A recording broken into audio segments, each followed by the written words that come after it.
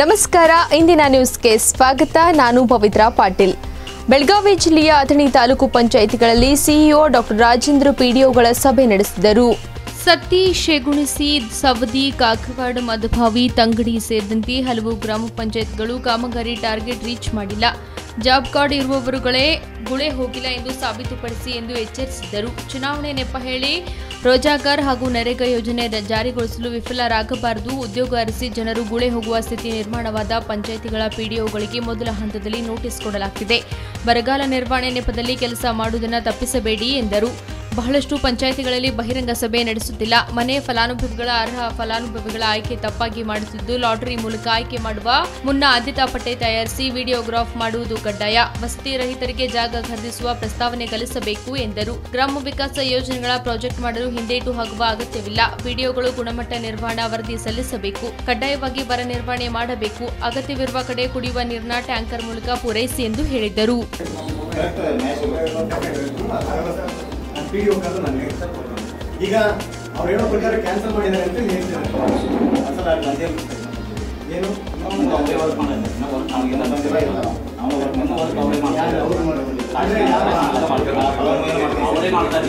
ನಾನು ಕರೆಸ್ತೇನೆ ಪಿಡಿಒ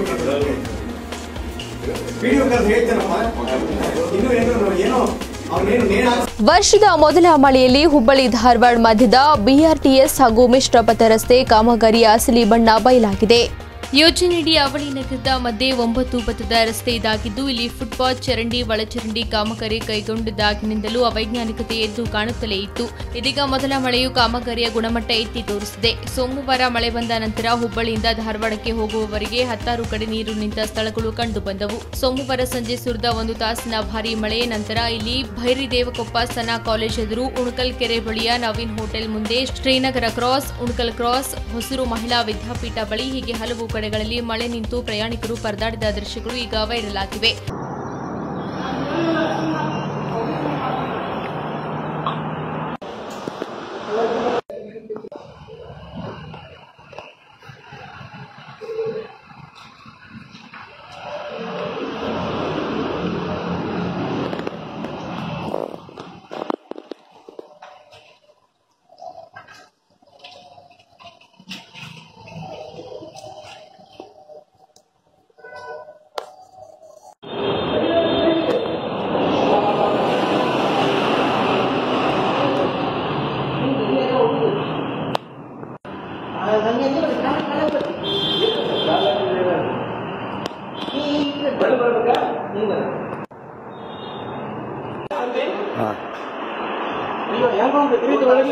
ಒಳಗಿಂದನೇ ಹೋಗುದ್ರಿ ಇಲ್ಲಿ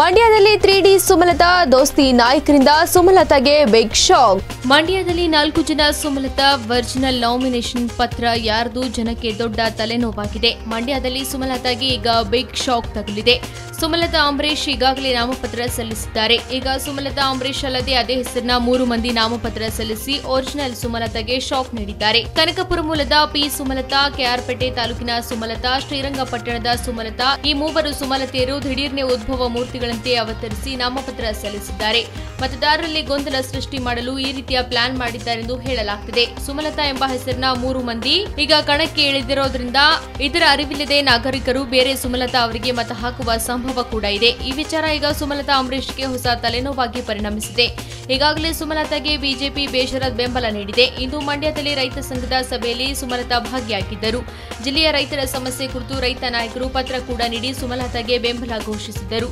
ಲೋಕಸಭೆಯಲ್ಲಿ ರೈತರ ಪರ ಧ್ವನಿಯಾಗುವಂತೆ ರೈತರು ಸಲಹೆ ಕೂಡ ನೀಡಿದರು ಈ ಸಂದರ್ಭದಲ್ಲಿ ಸುಮಲತಾ ಮಂಡ್ಯದ ಗಂಡು ನೋಡಿದ್ದಾರೆ ಈಗ ಮಂಡ್ಯದ ಹೆಣ್ಣನ್ನ ನೋಡ್ತಾರೆ ಎಂದು ತೊಡೆತಟ್ಟಿ ಹೇಳಿದರು ಗುರುವಿನ ಪಾದಪೂಜೆಯಷ್ಟೇ ಶ್ರೇಷ್ಠವಾದದ್ದು ಯೋಧರ ಪಾದಪೂಜೆ. ಹಳ್ಯಾಳದ ಗುರುಸಿದ್ದ ಮಹಾಸ್ವಾಮಿಗಳು. ಇಂದು ನಾವೆಲ್ಲ ಸಂಭ್ರಮದಲ್ಲಿರುವ ಕಾರಣ ನಮ್ಮ ಭಾರತೀಯ ಸೇನೆ ಗಡಿಯಲ್ಲಿ ನಿಂತು ಶತ್ರು ರಾಷ್ಟ್ರಗಳಿಂದ ನಮಗೆ ಯಾವ ರೀತಿಯ ತೊಂದರೆ ಆಗಬಾರದೆಂದು ನಮ್ಮನ್ನ ಕಾಯುವ ಸೈನಿಕರ ಸಾಹಸಕ್ಕೆ ನಾವು ತಲೆಬಾಗಲೇಬೇಕೆಂದು ಹಳ್ಯಾಳದ ಶ್ರೀ ಶಟಸ್ಥಲ ಬ್ರಹ್ಮ ಗುರುಸಿದ್ದಮ್ಮ ಸ್ವಾಮಿಗಳು ಇಂದಿಲ್ಲಿ ಹೇಳಿದರು. ಚಮಕೇರಿಯಲ್ಲಿ ಕನ್ನಡಿಗರ ಸಾಹಿತ್ಯ ಮತ್ತು ಸಾಂಸ್ಕೃತಿಕ ಟ್ರಸ್ಟ್ ಆಶ್ರಯದಲ್ಲಿ ನಡೆದ ಗುರುವಂದನಾ ಹಾಗೂ ಯೋಧರ ಪಾದಪೂಜೆ ಸಮಾರಂಭದಲ್ಲಿ ಉದ್ಘಾಟಿಸಿ ಮಾತನಾಡಿದರು. ಬದುಕಿನಲ್ಲಿ ಗುರುವಿನ ಪೂಜೆ, ತಂದೆಯ ಪೂಜೆ, ತಾಯಿಯ ಪೂಜೆ ಹೇಗೆ ಶ್ರೇಷ್ಠವೋ ಹಾಗೆ ಯೋಧರ ಪಾದಪೂಜೆಯೂ ಅಷ್ಟೇ ಶ್ರೇಷ್ಠವಾದದ್ದು.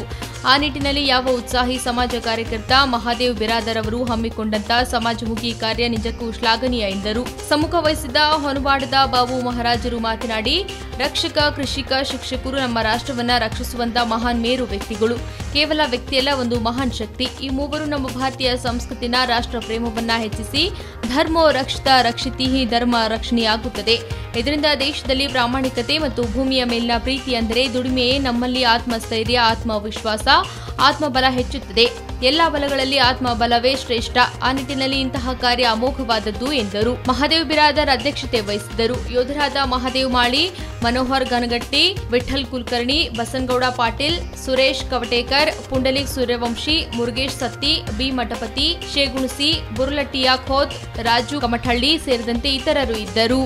ಯೋಧರಿಗೆ ಪಾದಪೂಜೆ ಸಮಾರಂಭವನ್ನು ಹಮ್ಮಿಕೊಂಡಿರುವಂಥ ನಮ್ಮ ನಿಮ್ಮೆಲ್ಲ ನೆಚ್ಚಿನ ಆತ್ಮೀಯ ಸಹೋದರಂಥ ಮಾದೇವಣ್ಣ ಬಿರಾದರ್ ಅವರೇ, ಹಾಗೂ ಈ ಶುಭ ಗಳಿಗೆಯಲ್ಲಿ ನಮ್ಮ ಸೈನಿಕರ ಪಾದಪೂಜೆಯಲ್ಲಿ ಉಪಸ್ಥಿತರಾಗಿ ನಮ್ಮೆಲ್ಲರಿಗೂ ಆಶೀರ್ವದಿಸಲಿಕ್ಕೆ ಬಂದಿರತಕ್ಕಂತಹ ನಮ್ಮ ಹಳ್ಯಾಳದ ಶ್ರೀ ಗುರುಗಳಿಗೆ ಪಾದಗಳಿಗೆ ನಮಸ್ಕರಿಸುತ್ತಾ, ಅದೇ ಥರ ಇನ್ನೋರ್ವ ನಮ್ಮ ಗುರುಗಳು ಕೂಡ ಹಣಿಮಣಿದು ವೇದಿಕೆ ಮೇಲೆ ಉಪಸ್ಥಿತರಂಥ ಎಲ್ಲ ನನ್ನ ಯೋಧರಿಗೆ ಜೈ ಹಿಂದ್, ರಾಮ್ ರಾಮ್ ಹೇಳುತ್ತಾ, ಅಥವಾ ಈ ವೇದಿಕೆಯ ಮುಂಬಾಲ್ ಕೂತಂಥ ಎಲ್ಲ ನನ್ನ ಗುರು ಹಿರಿಯರೇ, ಮಾರ್ಗದರ್ಶಕರೇ, ತಾಯಿಯಂದಿರೇ, ಮುದ್ದು ಮಕ್ಕಳೇ ಹಾಗೂ ಪತ್ರಿಕೆ ಬರೆದೋದ್ರು, ಪತ್ರಕರ್ತರ ಮಾಧ್ಯಮದವರು, ಎಲ್ಲರಿಗೂ ಶರಣಾರ್ಥಿಗಳು.